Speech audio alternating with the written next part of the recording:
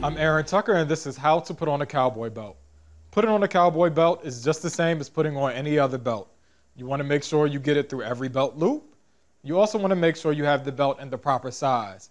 Cowboy belts are characteristic by large buckles, so you want to make sure you have a belt that fits and that's not going to be too long because you don't want to have all that extra slack and extra belt hanging off.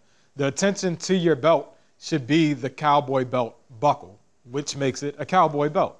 So make sure you have a belt that fits, make sure you have your belt going through all of the belt loops, and make sure you have your buckle centered. So just keep everything in place, everything neat, and your belt through all of your belt loops.